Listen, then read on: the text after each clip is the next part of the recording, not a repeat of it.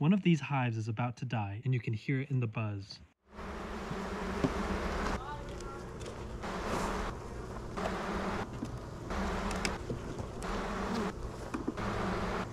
This is a queenright hive. That's what beekeepers call a hive with a healthy, active queen. And there she is, the queen, right in the middle of it all. Bottom right of the frame, bottom right of the frame. There she is, gorgeous, gorgeous little bee. And you can hear how calm and steady it sounds. I'm gonna close this back up because I have no other reason to be in here.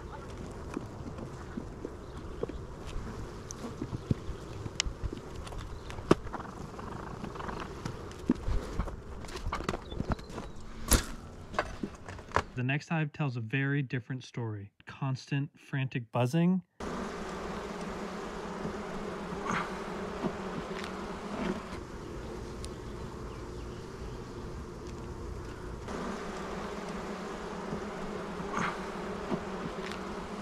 That's not normal, and it means something's wrong. In this case, the hive is queenless. When a hive loses its queen, the bees go into panic mode. They know they can't survive without her. She's the one bee in the hive responsible for laying eggs and keeping the colony united. Without her pheromones, the hive becomes stressed, confused, and disorganized. You can even see it on the frames. There are fewer bees, and that's not a good sign. Without a queen, the colony starts to dwindle. It's slowly dying out. The buzzing gets louder, almost like they're calling out, trying to figure out what's going wrong.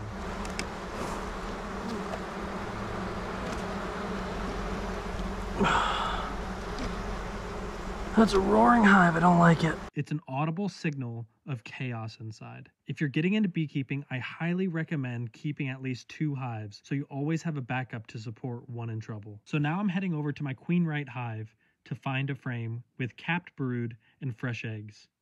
Capped brood are bees about to hatch, ready to help rebuild the population. And eggs, if the bees feed them royal jelly, they can raise a brand new queen. Right here, most of this frame is capped brood, that yellow patch in the middle. And in the darker cells between them, you won't be able to see it on camera, but that's where the tiny eggs are. I shake the extra bees off the frame, and yes, that makes them a little loud too. And then place it into my queenless hive. And now I wait. In a few weeks, they'll hopefully raise a new laying queen. And once her pheromones start spreading again, the hive will calm back down into harmony.